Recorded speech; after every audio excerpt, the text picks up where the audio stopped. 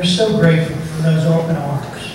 We're so grateful for your love for each and every one of us, even though we don't deserve it. You love us even where we are. Lord, we praise you for the forgiveness you give us, for the peace you give us, for the abundant life you give us. Lord, what can we say?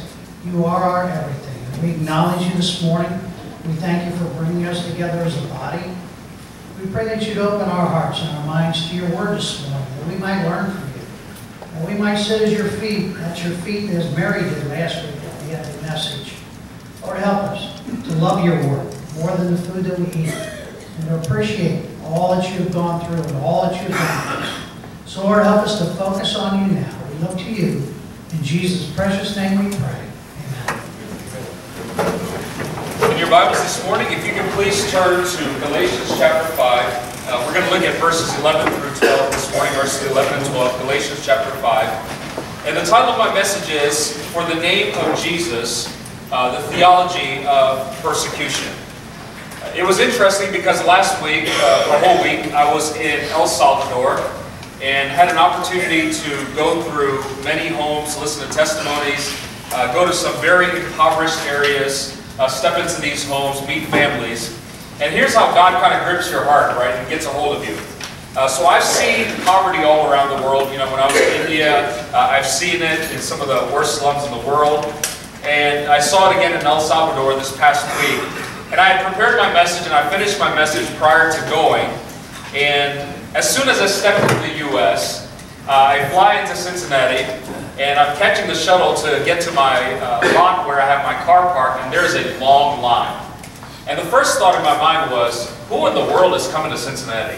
Right? I mean, there's like a half hour, and I'm sitting there complaining. I'm like, Lord, I just want to go home, see my family, what's going on. And then immediately images of what I had seen this past week came to my mind, and God was like, you have it good.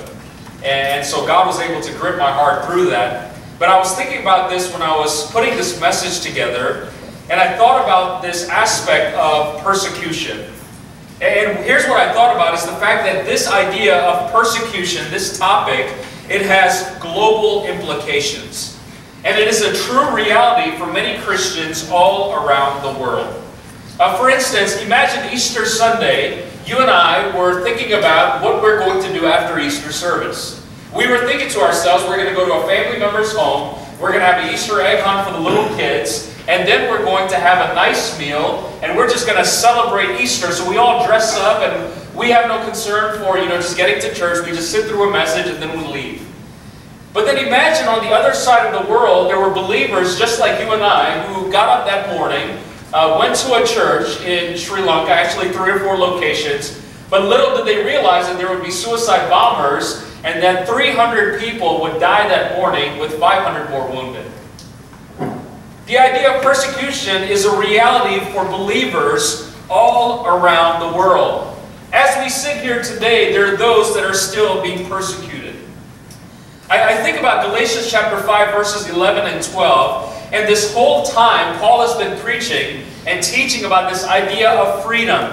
What does it truly mean to have freedom in Christ? It reminds the believers you have freedom from the law. You don't have to try to keep these works because God is satisfied in Jesus Christ.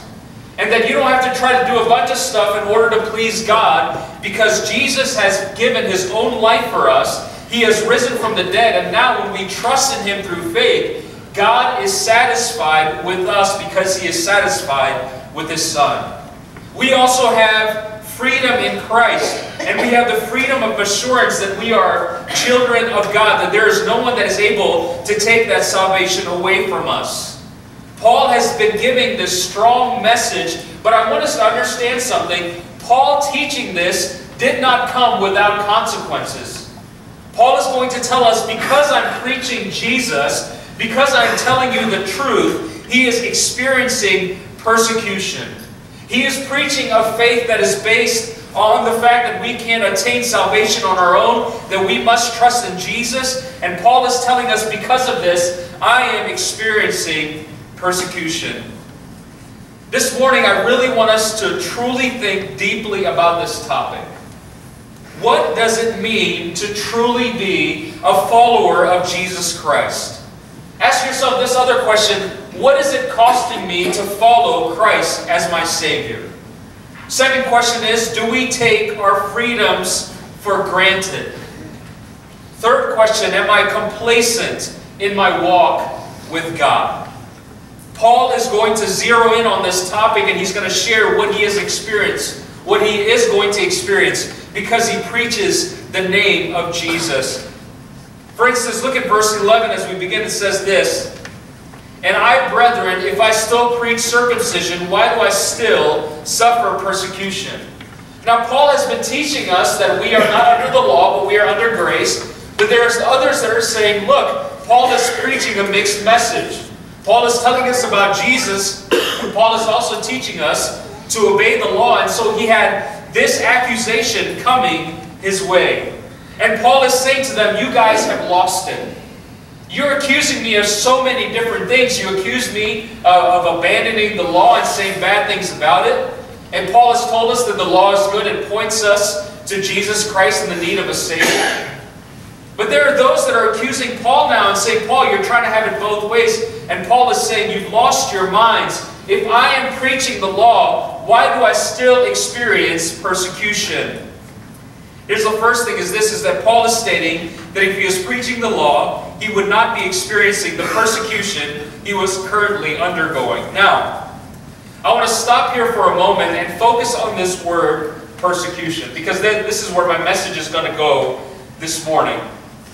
For instance, there's a ministry that you all need to familiarize yourself with. It's called Open Doors. They do ministry throughout the world in reaching Christians that are suffering persecution. They aid them in many ways. They pray for them. There's prayer partners all around the world. But here's the definition that they give for persecution. It says this: persecution means Christians remain one of the most persecuted religious groups in the world. While Christian persecution takes many forms, it is defined as any hostility experienced as a result of identification with Christ. Christian torture remains an issue for believers throughout the world, including the risk of imprisonment, loss of homes and assets, physical torture, beheadings, rape, and even death as a result of their faith. Let me ask you a question this morning. Do we have a concept of this in the Western world? When you came to church this morning, you did not have to fear whether or not there was going to be a checkpoint where some soldiers would ask you, where are you going? Who are you? What religion are you? You had the complete freedom to leave your home and come here this morning without fearing any of that. But that is the reality for many Christians all around the world. You don't have to fear for some terrorist group taking over your community, but that's the reality for many Christians around the world. Persecution is a real thing. But there is plenty of scriptural evidence given to us that following Jesus comes with a price tag. There is a cost to following Christ. How do I know this? Because Jesus himself told us this. For instance, look at Matthew chapter 10, verses 16 through 20. Jesus tells his disciples this: I am sending you out like sheep among wolves. Therefore be as shrewd as snakes and as innocent as doves. Be on your guard. You will be handed over to the local councils and be flogged in the synagogues. On my account, and you can underline that word if you have it in your Bible, on my account, you will be brought before governors and kings as witnesses to them and to the Gentiles. But when they arrest you, do not worry about what to say or how to say it. At that time you will be given what to say, for it will not be you speaking, but the Spirit of your Father speaking through you. Can you imagine the disciples being given this by Jesus? You know, they're thinking to themselves, you know, we're with Jesus, he's discipling us, and then Jesus says, oh, by the way, I'm going to send you out. You're going to proclaim the gospel. Oh, yes, and you're going to be flogged. You're going to be mocked. People are going to be against you. They're going to hate you. But he says, don't worry, because I'm going to give you the words that you are to say. Acts chapter 1, verses 7 through 8. Another important passage. Jesus, this is right before ascending into heaven. He says to them, it is not for you to know the times or dates the Father has set by his own authority, But you will receive power when the Holy Spirit comes on you, and you will be my witnesses in Jerusalem, Judea, and Samaria, and to the ends of the earth. I want you to think about the word witnesses. The original word for witnesses or witness is the word where we get martyr. Someone who is martyred for their faith. Here's what Jesus tells them. When I send you out to proclaim the gospel, whether it's in Jerusalem, Judea, Samaria, the uttermost parts of the earth, you are basically going out with no guarantee of ever coming back. I'm sending you out to die. So I want you to consider and think about this. When you share the gospel with someone or you witness to someone, you understand that such an act could possibly cost you your life. At the minimum, they would mock you and scoff you. Jesus sends us out to be His witnesses. Here's what I found out. We as believers are too consumed with people liking us. We don't want to offend anyone. We live in a culture today. You can't offend someone. Don't tell them what they are doing is wrong. Don't call that sin. Don't say there's such a thing as right and wrong. And so we are so concerned about what everyone else is saying that we forget what God has commissioned us to do. Jesus tells us to go out and be His witnesses, be His martyrs, and understand that it could cost us our lives. I think about the fact that Jesus says to us, take up your cross and follow me. Do you realize the cross was a symbolism and a reality of death? Jesus says that if you want to be my disciples, you have to be willing to die to yourselves so my life can be manifest in you and through you. Many of us are still too busy telling Jesus what we want Him to do for us. God, you don't understand. I've got all my plans. I've got all these things that I want to do. Here's the places that I want to go. And these are the things that I want for my family. And God, if you will bless me with all of these things, then I'll do whatever you say. And Jesus says, no, the moment you surrender to me is the moment you die to yourself. Believers experience it all around the world. For instance, I don't have it up here, but I want you to think about this. This ministry, Open Doors, have some statistics in terms of the kind of persecution that is occurring all around the world. I want you to consider this for a moment and think about the life that you live today. Every month, on average, 345 Christians are killed for faith-related reasons. 345 of your brothers and sisters in Christ all around the world, every single month, are killed for faith-related reasons. Every single month, on average, 105 churches and Christian buildings are burned or attacked. Every single month. You don't hear that about in the news, do you? You don't hear about the kind of persecution. But it happens. How about this? 219 Christians are detained without trial, arrested, sentenced, and imprisoned every single month. It is a reality for believers all around the world. Jesus says, if you want to follow me, it comes with a cost. It comes with the cost of dying to yourself, for suffering, for being ridiculed for the name of Jesus. A reality for believers, brothers and sisters in Christ, all around the world. So we know that Jesus has told us that there is such a thing as persecution, that if we are to be His witnesses, then we will experience ridicule, even to the point of it may cost us our life. But ask this question to yourself, what is the reason for persecution? What is the reason that the world hates Christians so much? Look at Matthew chapter 5, verses 10 through 12. Here's what Jesus says. Blessed are those who persecute you for righteousness' sake, for theirs is the kingdom of heaven. Blessed are you when they revile and persecute you, and say all kinds of evil against you falsely. And look at these words, for my sake. Rejoice and be exceedingly glad, for great is your reward in heaven. For so they persecuted the prophets who were before you. What is the reason for persecution? It is persecution because of Jesus Christ. For instance, if you look at verses 10 through 12, in verse 11 it says that you will be falsely accused for my sake. It literally means on account of. There's a direct correlation between persecution and Jesus Christ and those who choose to follow Him. Do you realize that Jesus is not liked by people? Jesus is not liked by people. For instance, I encourage you, try this sometime. Go out into your communities and ask them what their opinion is about Jesus. They like Jesus as long as you say that Jesus said that you're supposed to love your neighbor, right?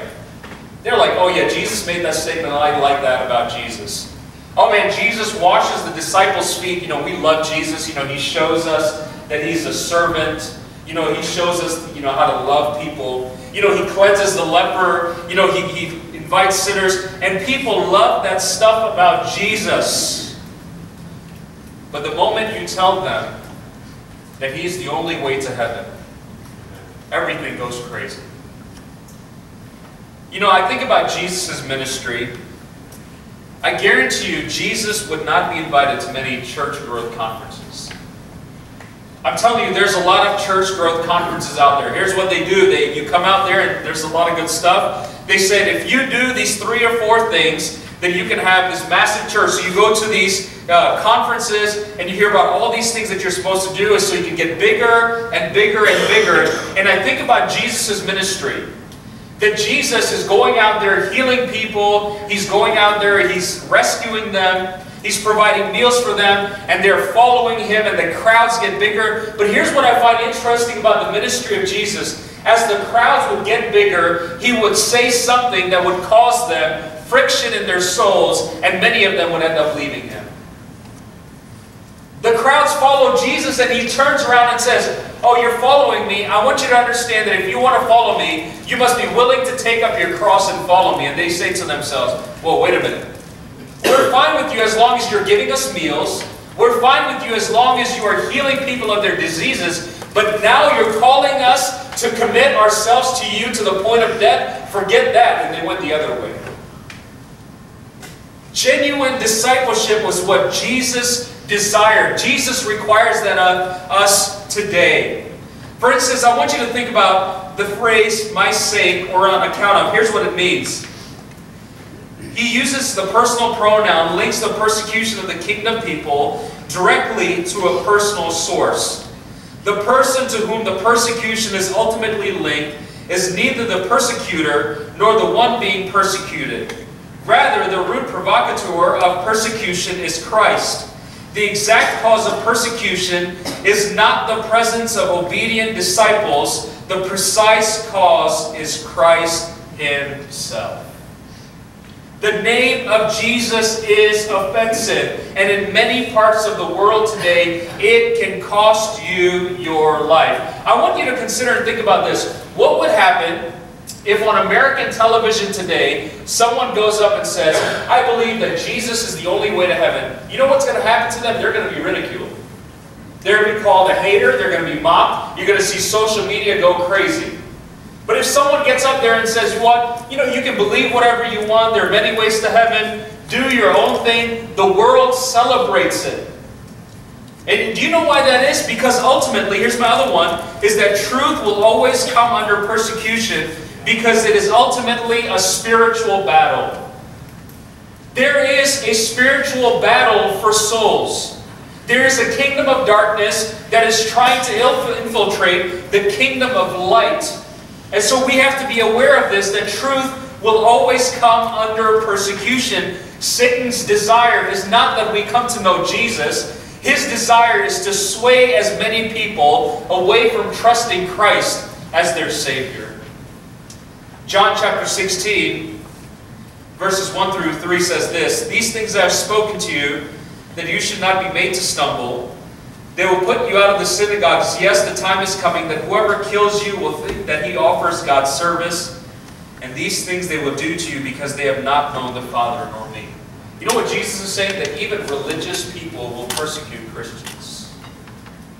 Happening all around the world. Ephesians 6, 12 and 13. Look at what Paul says here. For we do not wrestle against flesh and blood, but against principalities, powers, against the rulers of the darkness of this age, against spiritual hosts of wickedness in the heavenly places. Therefore take up the whole armor of God, that you may be able to withstand in the evil day, and having done all to stand. There is a true spiritual battle for the souls of human beings. There's a spiritual battle that happens in your home, in your communities, in your schools, wherever there is. Why? Because the sway is to get you away from understanding who Jesus Christ is. I'll share with you an amazing story about, spiritual darkness and, this battle that we have, this spiritual battle. There are many times that I went to India, and I remember going there, and I would go to certain places, and, when I walked through the airport, I was feeling fine. I was excited. There was pastors that would greet me. I had a chance to fellowship with them, and it was great. But then there were certain parts of India that I went to, and these were some remote places where Christianity was not really prevalent. And the moment I stepped off the tarmac and I was heading into the airport, you could feel a heaviness come upon you.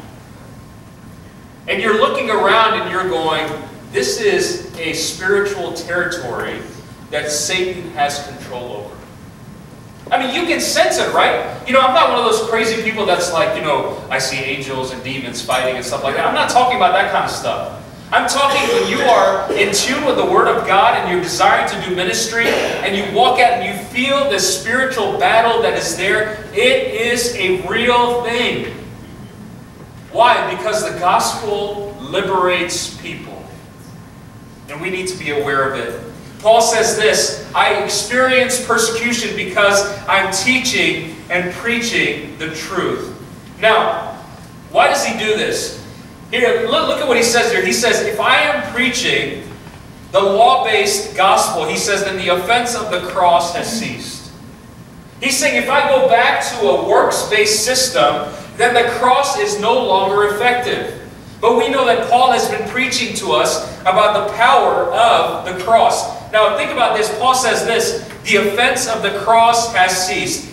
Consider a couple of things and some questions that I'm going to answer. Number one, why was the cross an offense to the Jewish people? Why was it so offensive? Number one, because they could not accept the idea of a suffering Messiah who would be crucified. When they think about messianic passages, they were looking at these passages in the Old Testament that talk about the Messiah conquering the enemies of Israel, sitting on the throne of David. And they were thinking to themselves, you know what, Jesus comes along, he declares himself to be Messiah. Surely he's going to overthrow the enemies of Israel. And unfortunately, he did not do that. But if you read Isaiah chapter 53, it talks about the suffering servant. That the servant would have to die. He would be betrayed for the sins of humanity. So the Jewish people could not understand how a Messiah could be crucified. It was offensive to them. Here's another reason that it was offensive to the Jewish people. Because it didn't require obedience to the law in order to be made right with God. It requires faith in Christ. Well, when they look at the cross, it is a reminder to them that Jesus has taken our sins on himself. That we don't have to abide by the law. We trust in Jesus Christ. It was offensive to the Jewish people. Look at Romans chapter 5, verses 1 and 2. Therefore, having been justified by faith, we have peace with God through our Lord Jesus Christ, through whom also we have access by faith into this grace in which we stand, and rejoice in the hope of the glory of God. We have been justified by faith. We have been made right with God because of what Jesus had done on our behalf. It was offensive to the Jewish people. But here's why it was also offensive. Number 3, it challenged the traditions and teachings of the Jewish hierarchy. Oh, it set them off when Jesus talked about a different kingdom. When he would quote Scripture, when he would teach them the truth. Look at Acts chapter 6, verse 13. It says this, they also set up false witnesses who said, this man does not cease to speak blasphemous words against this holy place and the law. They were so, basically, they were looking at the law and they were looking at the temple and they were saying to themselves, how dare anyone speak out against this? Paul in 1 Corinthians chapter 1, verses 22 to 24 says this, for Jews request a sign and Greeks seek after wisdom. But we preach Christ crucified, to the Jews a stumbling block and to the Greeks foolishness. But to those who are called both Jews and Greeks, Christ the power of God and the wisdom of God. It challenged the traditions and systems of the Jewish hierarchy. I want you to consider and think about something. By the time Jesus steps foot on this earth, the Jewish teachers had developed so many laws and traditions of their own that they started using them more than the scriptures themselves.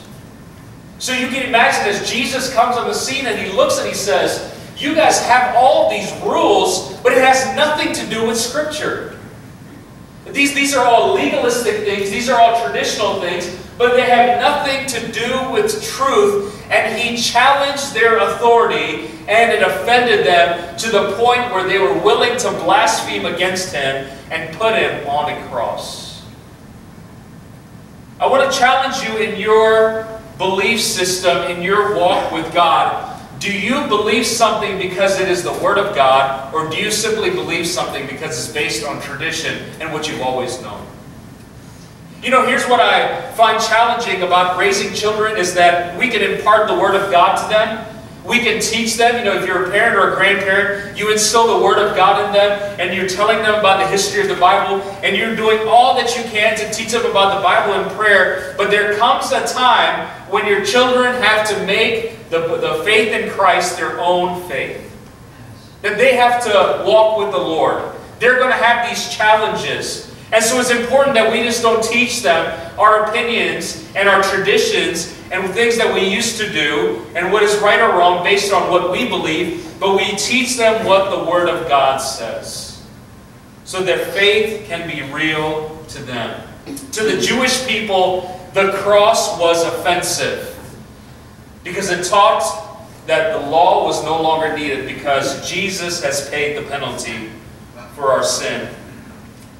But I want you to think about something else. Why is the cross an offense in our world today? Why is it still offensive? Here's why. Number one, because it challenges the notion that people are innately good. You know, try sharing the gospel with someone and ask them, why do you think you should go to heaven? And they'll say, what? I'm a good person. Right? I'm a good person. It's all around us. Some of the most evil people will say, well, I'm a pretty decent person compared to that person. Do you realize there's always going to be someone who's worse off than you to compare yourself to? Isn't it amazing that people will never compare themselves to someone better than them? We always compare ourselves, we'll say, well, those people in prison, I'm not as bad as them, so therefore I think I should get entrance into heaven. Why is the cross an offense today in our world? Why has it always been offensive? Because it challenges this notion that people are innately good. Here's what the Bible says, Romans chapter 3, verses 10 and 12. As it is written, there is none righteous, no, not one. There is none who understands. There is none who seeks after God. They have all turned aside. They have together become unprofitable. There is none who does good, no, not one. You know what that passage is saying? Universally, there is no such thing as a perfect and righteous person. Romans chapter 5, verse 12. Therefore, just as through one man sin entered the world, and death through sin, and thus death spread to all men because all sinned. You and I are children of Adam and Eve. The moment they sinned against God, they now had a sin nature, and now we come from them, so we also have a sin nature. We don't have to be taught how to do bad things because it comes pretty naturally to us. You know, I was thinking about this and I was thinking to myself, you know, when I look at the world around me today, there's a lot of bad stuff that happens around us. But we as believers should not be shocked by it. Because Scripture tells us because we have a fallen nature, we're going to do fallen things. So don't turn your television on and say, I just can't believe that happened in my community. You've heard that, right? I just can't believe it happened here. I got news for you. Wherever there are sinful people, there's going to be sin that is going to happen there. Don't be surprised by it. Because fallen people will act fallen. Sinful people will do sinful things. The Bible is telling us, look at the world around you. There's no such thing as a righteous person. All have sinned and fallen short of the glory of God. And that standard is perfection. Why is the cross an offense? Number 2, because it challenges the notion that our own good works can merit us heaven. Romans chapter 3 verse 20 says this, therefore by the deeds of the law, no flesh will be justified in his sight, for by the law is the knowledge of sin. James 2:10, for whoever shall keep the whole law and yet stumble in one point, he is guilty of all. It challenges the notion that our own good works can merit us heaven. Now you would think to yourself, I'm reading this in my Bible, and I'm thinking to myself, well, this is pretty common sense, but you would be amazed at the number of people who think that their good works can get them into heaven. Matter of fact, we live in a world today that is filled with works-based religions, where they say to themselves, if you do these things, then you will have entrance into heaven. We know of people in our communities that believe the same thing, that if I just do a bunch of good works, if I just do it enough, if I just do it often, then God will be happy with me. And the Bible says there's no amount of good works that you can do in order to get into heaven. I want you to think about this. Think about how oppressive a system it is to lay down your head at night and wonder if you've done enough for God to be pleased with you. You know, many of us struggle with guilt in our hearts, right, over things that we've done. You know, things that keep recurring in our hearts. And, you know, when that happens, you know, we claim the blood of Jesus and we say, you know what, I have assurance of my salvation. The cross has forgiven it. But imagine people all around the world that when they lay their head at night, who attribute their salvation to a works-based system, and they sit there wondering, have I done enough? It's so oppressive to never have true joy, to never truly know if you're going to make it into heaven, if you've done enough, if you're good enough. But I thank God for the cross because I don't have to wonder. You know why? Because I know. Jesus has paid the penalty for my sin, past, present, and future. I don't have to carry it. The cross has carried all of it for me. I have been liberated. I have been set free. We may struggle with stuff. You know, we may wonder, God, where are you in times of trials and tribulations? God, where are you when I'm going through this? And we may wonder these things, but at the end of the day, the greatest assurance is not how I feel. The greatest assurance is not what someone tells me. The greatest assurance is what God Himself has told me, that if the Son has set you free, you are free indeed. It is something that we can celebrate every single night, knowing that my soul is in the care of my Savior. The cross is offensive because it challenges the notion that people are innately good, challenges the notion that our own good works can merit us heaven. But here's the last point, and I'll transition to our time of communion. Because it challenges the notion that there is multiple ways to heaven. You look at our world today, it's filled with many different religions. You realize America is filled with many different religions? Yeah. How many of you have ever been to a big city like New York? Raise your hand. Anyone here? Okay, so some of you do get out. That's good. All right. All right, that's good. Good to know, all right? About 20% of you. Some of you never leave your towns, all right? So whatever to you, all right? But go to any big city, big metropolitan area, here's what you'll find. You'll find mosques, you'll find Hindu temples, you'll find synagogues, you'll find some of the craziest stuff in the world. Our world is filled with religions from all around the world. They're even in our towns, in our communities. They're all around us. People believing that there are multiple ways to get to to heaven. But yet the Bible tells us that the cross is offensive. Why? Here's why the cross is offensive. It's John 14:6. Jesus says to his disciples, I am the way, the truth, and the life. No one comes to the Father except through me. That's it. Do you want to know why Christians are hated? Because of that one verse. Because Jesus says, if you want to make it into heaven, you can't do it on your own good works. You're not going to be able to go through any other religion and have this works-based system. No. If you want to have heaven, and if you want to know the Father, it has to come through me. Jesus is standing at the middle of history, and he's saying, I am the only one that can grant you access into heaven. There's only one way. People don't like that. You know what I find about people? What I know about people? We like options. Right? We all like options. You know, when we go to get a car, we want to look at multiple options. We want to see different colors. We want to see if it comes with a sunroof, leather, if it has heated leather seats, right? You guys all love that in the wintertime. We like options. When we go to a drive-thru, I like to look at the menu, see what's there, and then I order the same thing like I did last time. Right? Guys, you know this, right? When you go out with your wife to a restaurant, the menu comes out, and she's looking at the menu, and it's like, okay. And she orders the same thing from last time. And you go there the next time, the same thing, the same thing. We as human beings, we like to look at options. What are my options? And we do the same thing. Human beings do the same thing with their spiritual life. We want to look for options. What's out there? Because I want to choose my own way. And Jesus challenges this notion and says, no, you can't have it that way.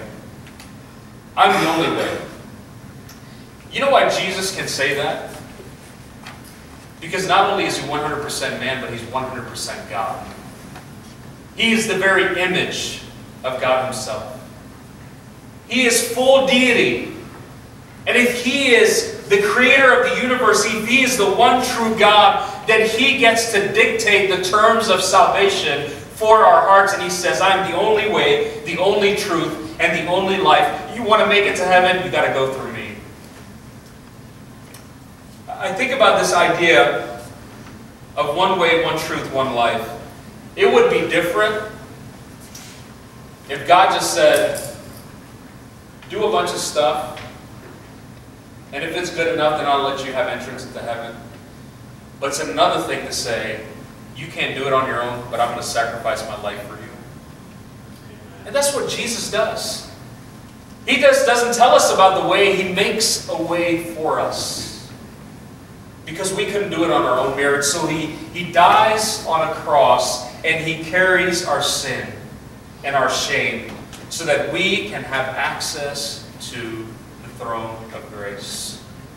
I love this note in the commentary. It says this: simply put, if Jesus is not the only way to God, then he is not any way to God.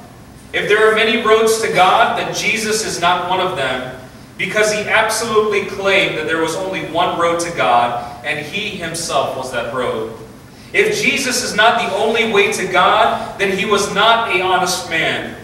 He was most certain not a true prophet.